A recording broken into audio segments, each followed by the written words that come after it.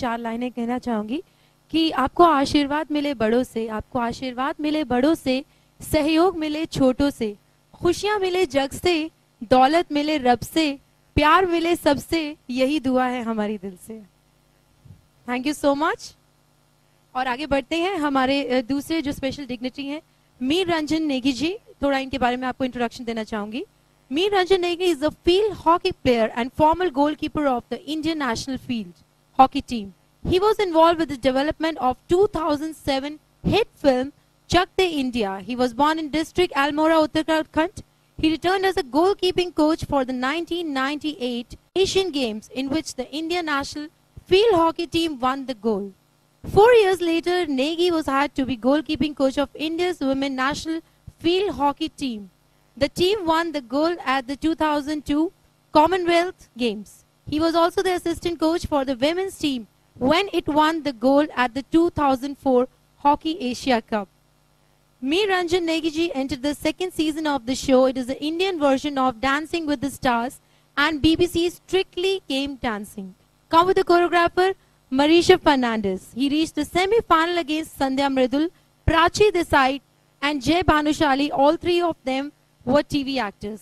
Mr. Negi, as he was affectionately referred to be by the judges, surprised everybody by his dedication despite being the oldest contestant. He also worked in an album, Maya Ka Mundru, by the Ghar Ratna Mr. Narendra Singh Negi. The song is Harshu Mama. He also working in a movie, Chaka Chak Mumbai.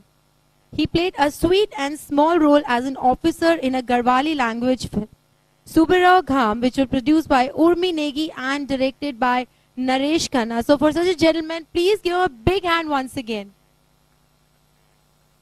So he's our Shah Rukh Khan tonight. आपने हम लोगों ने movie देखी है and you have seen yourself the life like that, right? With women, players and all. So sir, I would like you to please address our audience.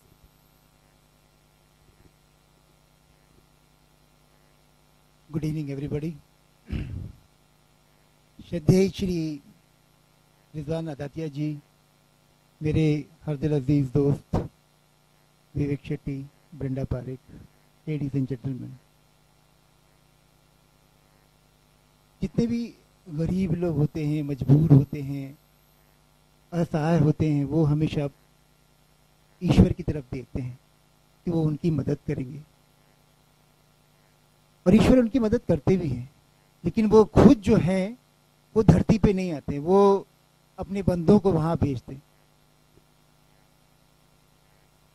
तो आज हमारे बीच में जो बंदे आए हैं वो ईश्वर के अवतार हैं, उन्हें हम एंजल कहते हैं। रिजवान भाई के बारे में जितना मैंने सुना और जितना मैंने पढ़ा, मेरा दिल वाकई नतमस्तक हो गया।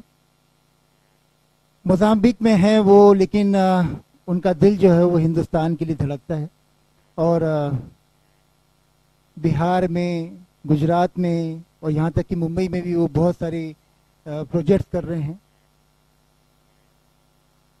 उनकी जो पैदाइश है वो उस जगह से है जहाँ पर हमारे महात्मा गांधी जी पैदा हुए थे, तो कहीं ना कहीं पे उनकी जो अच्छी क्वालिटीज़ हैं उनको इन्होंने इम्बाइब किया है।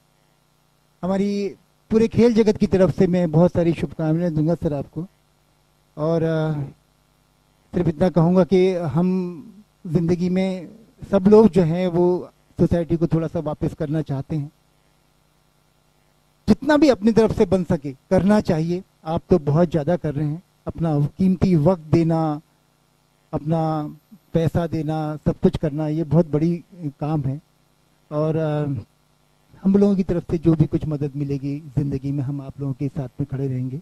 And thank you very much.